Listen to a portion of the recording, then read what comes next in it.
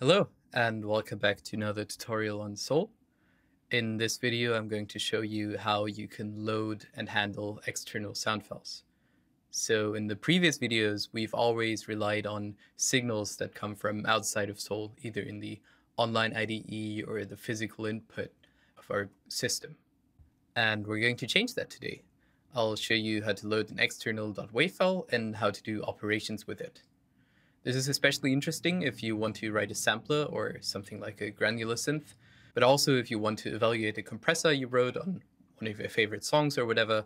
The possibilities are endless here, so use that to your advantage.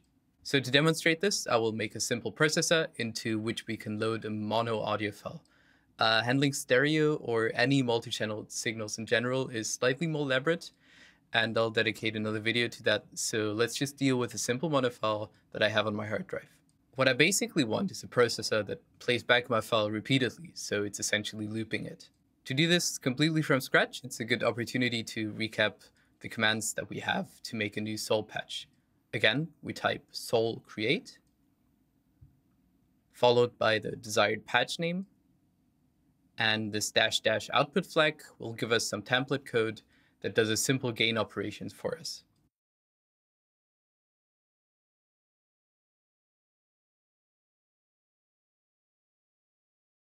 As you can see here. We can delete most of these operations for now. Okay, so let's think this through. The signal that we want is actually not coming from anywhere outside of Soul, so what we can do is we can totally delete the input stream here. A processor does not necessarily need an input in order to work. It does, however, always need an output. So there are two things we need to do. One is we need to think about what the audio file would look like under the hood in Soul. We can totally say that the audio file is nothing but an array of floating point numbers. So I'll just say that this should be a member of my processor, which I call audio file. I'll keep the length of the array unspecified for now, as this is something that our patch simply cannot know just yet. Since we do not provide this information to Soul just yet, the second thing we need to do is to tell it that when we start running the Soul patch, it needs to look for some additional data. This is done by the external keyword that's preceding our member variable here. So Soul knows that it has to look for an audio file, but it does not know where to look just yet. If we were to run this, we would actually get a corresponding error message. To solve this, we need to open this other file that we keep getting, this .soulpatch file.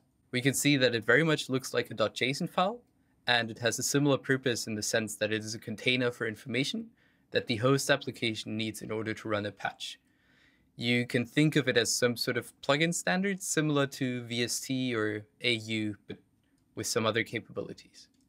You have some simpler data fields, like the manufacturer name that you can fill with your ultra edgy plugin company name, or you can specify source files in case you have multiple .soul files that make up your processing chain.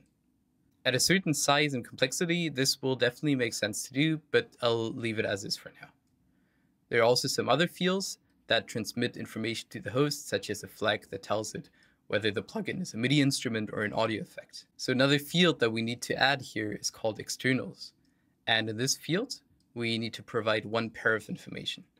We provide the name to our processor to which we want to link an audio file, followed by 2 colons, and then we write out the name of our external variable.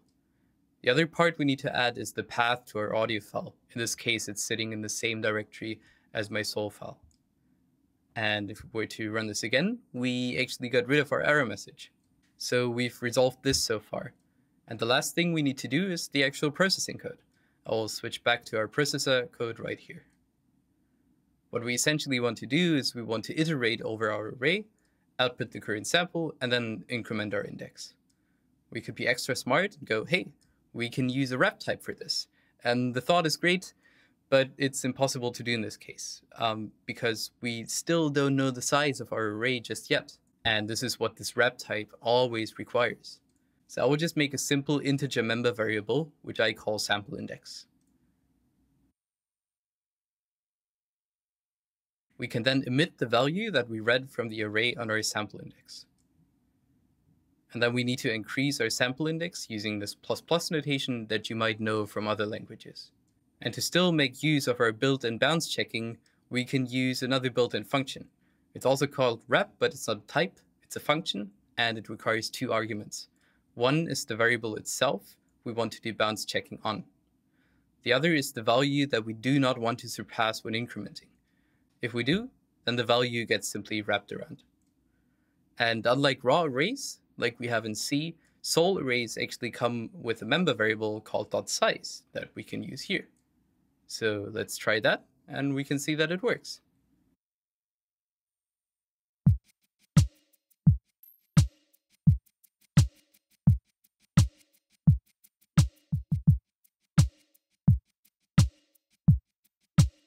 So we've looked at our command line tools again. We know how to tell sol to look for external files.